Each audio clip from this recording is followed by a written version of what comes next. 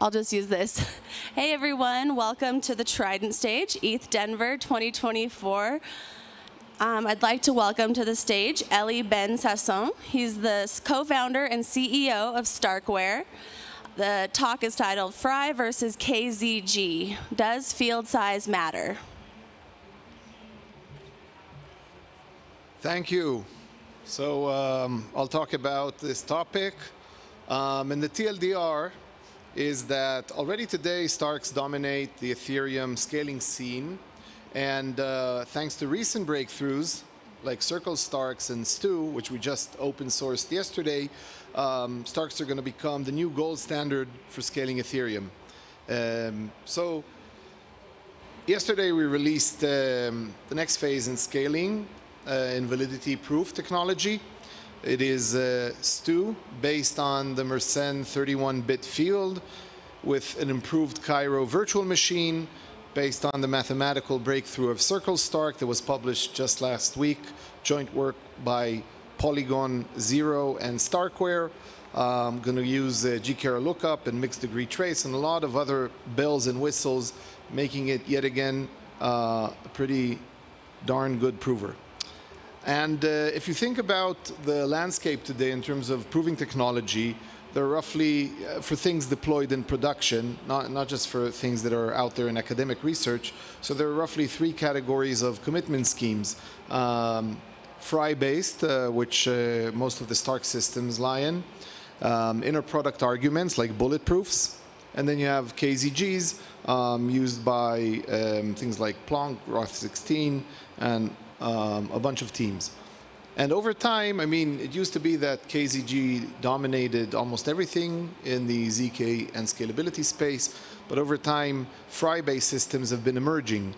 And again, basically my point is, I think you'll see this trend of moving more towards FRI-based Starks as time goes on.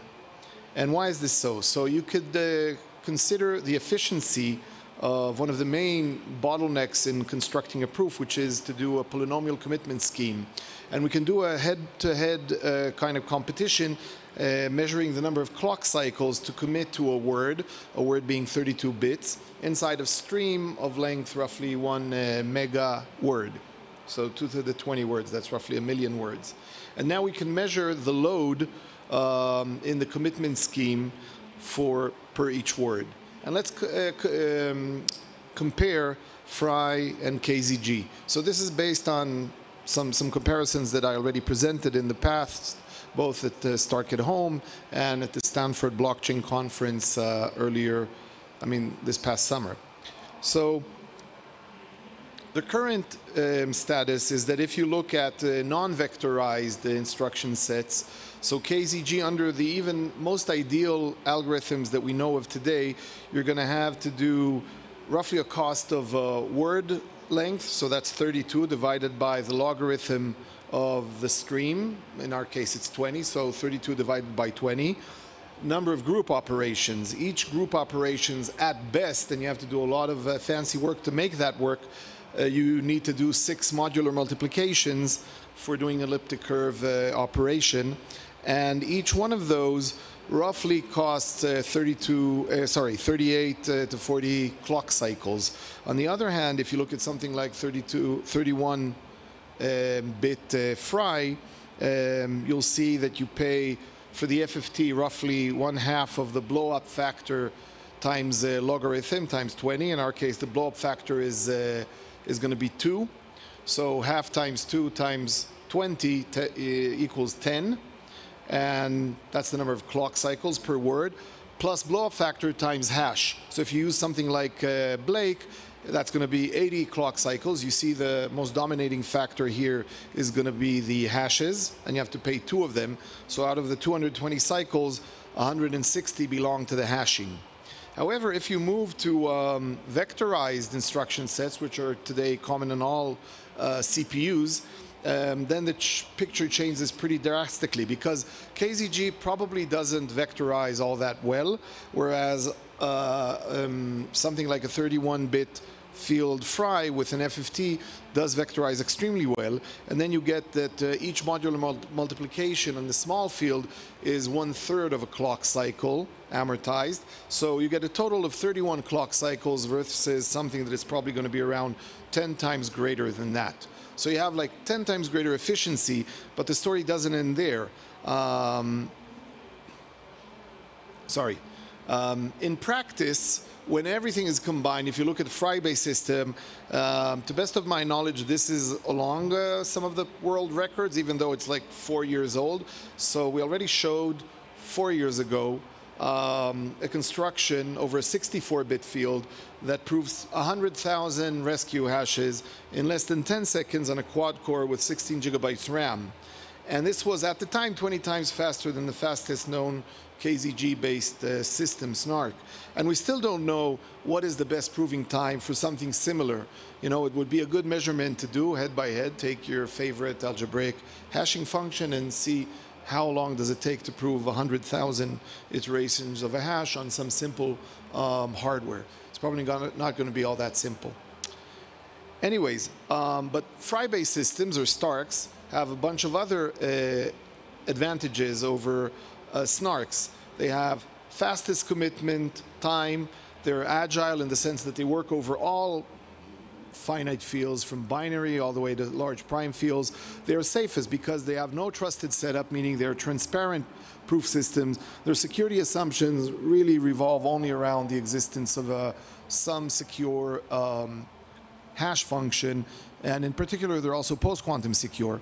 KZG does have advantages, SNARKs. They have very short proof length, under 200 bytes, and they have additive properties, which, well, it's a double-edged sword. You can use them for doing things like folding and compressing things, but they also, this additivity is related to things like post-quantum insecurity. So now, this theory that says that FRI-based systems over small fields are going to be better is not just something that we believe in on the mathematical or, you know, back of the envelope side. We're also committing ourselves to it. So for the past 6 years, we've been using basically one prover that is Stone, which stands for StarkWare. It is our first Stark-based proving system, and now we're moving slowly towards Stu, which is the second Stark prover. And I want to tell you a little bit about this because it's pretty exciting. So what it's going to give you is much faster proving technology. It's going to reduce the total computation cost, meaning you pay less dollars for proving stuff. And it's going to be seamlessly integrated with StarkNet, which means if you start deploying and building in Cairo on StarkNet tomorrow, you will get all of these benefits without really any modification. So let's look a little bit under the hood. What is Stu? So first of all, let's talk about the 31-bit Mersenne prime field. So a Mersenne prime has the form 2 to the k minus 1. And if you take k to be 31, you get the number 2 to the 31 minus 1. It is a prime number. And it has a lot of cool properties to it. I mean, Mersenne, the great Mersenne, already found it probably a couple of 100 years ago. And it gives you, so moving to 32-bit fields in our world where all computer devices, you know, off the shelf operate in 32-bit instructions in the fastest way, means that you get a lot of benefits. One, the smaller field size allows you to get your arithmetization better done, because when you have large fields, you need to pack things into big field elements, and it's inconvenient. It fits inside a computer instruction word. And you even have nice modular reductions, because 2 to the 31, which in bitwise representation is just 1 with a bunch of zeros, happens to equal 1. So if you have, you know, if you do have the 2 to the, if you have your 32nd bit turned on, you can sort of replace that with the lowest bit turned on, and that's how you do modulus. So it's a very simple modular instruction. And there are a lot of nice benefits for doing fast implementations, both on CPUs and GPUs, for basic field operations, such as modular addition and multiplication, for doing FFTs or NTTs, and for computing things like Stark-friendly hashes like Poseidon. One example is if you take two 32-bit numbers and you just concatenate them together, sorry, two 31-bit numbers, what you're looking at is literally equivalent to their sum modulo this prime. So you can, concatenation, at least of two such field members, does represent the addition of them. And you can do a lot of such tricks. So let me tell you a little bit about this exciting breakthrough, joint work by Polygon and StarkWare. Ulrich Habok from Polygon, David Levitt and Shachar Papini from our team at StarkWare. Really spectacular result. So circles start, and the circle refers to the good old circle that we all know and love. So let's see how we get there. For Starks to work best, they require a group that is of size 2 to the k. We often talk about an FFT-friendly domain. And it turns out that the multiplicative group, usually we take fields and work with their multiplicative groups and find subgroups inside those multiplicative groups. But for that, you have to look at the factorization of the prime minus 1. In our case, that would be 2 to the 31 minus 2. And 2 to the 31 minus 2 does not have very large factors of 2. And in fact, 2 is the largest power 2 that divides it, which means you don't have the nice multiplicative groups that you would like.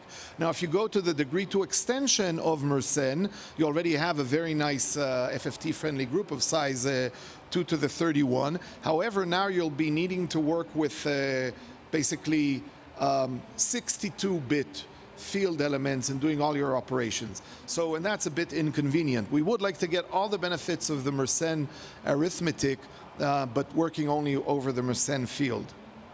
So one possible solution is to use some work that we did a few years ago at StarkWare called elliptic curve Starks, which basically replaces the group, the multiplicative group of a finite field with an elliptic curve group defined over that finite field. The nice thing that is that there's an abundance of elliptic groups of all sorts and, well, not of all sizes, but there's a pretty large variety of them within the Hasse-Weyl bound. So you can find one that has a nice subgroup of size 2 to the k, which is what you want. However, this would be relatively complicated. Elliptic curves are a little bit more complex than some simpler curves that we all know and love. So enter the circle curve, or circle Starks. They operate over the genus 0 curve that is the circle, defined over M31. So what does it look like? You take the good old circle, which is the set of pairs of points such that x squared plus y squared equals 1, in our case modulo the Mersenne prime. And there's a bunch of examples of such points on the circle. So 1, 0, minus 1, 0, which in our case equals 2 to the 31 minus 2. And also if you take the point that is 2 to the 15, 2 to the 15, that thing, if you square each one and sum them up, you get 1 modulo the Mersenne prime. So here are a few numbers, a few points on this group, and it turns out that there are exactly, well, there are 2 to the 31 groups that reside